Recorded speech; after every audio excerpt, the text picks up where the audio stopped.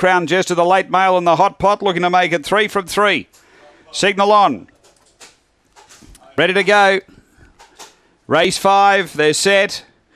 And away. Emily Dryad from the inside leaves well, is going to push up and lead. Emily Dryad by too early over Crown Jester and then Letra Starsky Unconventional. Behind those next we had 3 away in the race. Sophie Tyson maybe once, then Bad Omen and Jack in Black, but it's Emily Dryad well clear, straightening over Crown Jester and Letra Starsky, but Emily Dryad won it well by 3 lengths to Crown Jester. Third home Letra Starsky. Behind those Unconventional, then Jack in Black from Sophie Tyson and maybe once and Bad Omen. The time here is 23 and 13.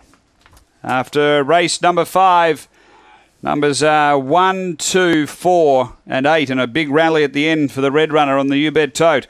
Number 1, Emily Dryad. Judy Hurley, the owner trainer of Black Dog, February 2014. Magic Sprite, Emily Bell. Number 1.